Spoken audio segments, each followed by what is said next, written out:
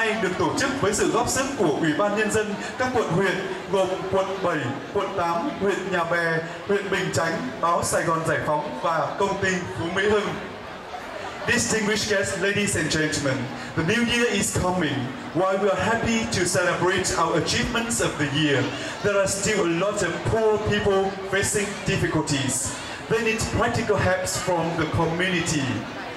Ladies and gentlemen, started in 2006, the Lawrence S Ting charity walk has become an annual event and successfully combined charity and sports to respond to help the poor movement initiated by the Vietnam's Fatherland Front community.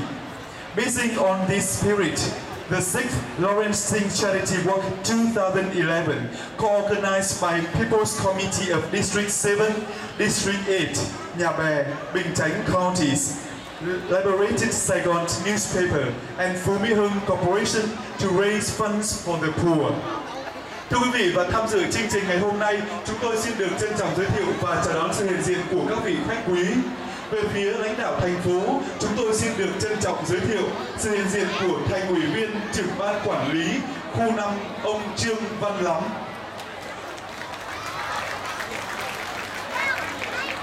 Xin được trân trọng giới thiệu Phó Giám đốc Sở Văn hóa, Thể thao và Du lịch Thành phố Hồ Chí Minh, ông Nguyễn